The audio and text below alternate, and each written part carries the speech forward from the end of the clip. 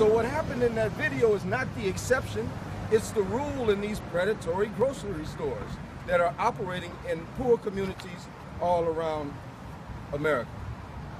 Now we're here today in reference to Andrews in particular, but also in the other predatory stores that are located in this area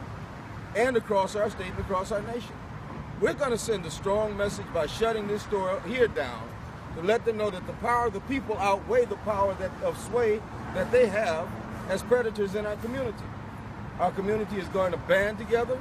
our community is going to stand together, and our community is going to send a message to the other grocers that we don't want to have to do this at your facilities. All you need to do is get rid of the drug paraphernalia, stop doing any illegal activity that you have going on, sell fresh produce and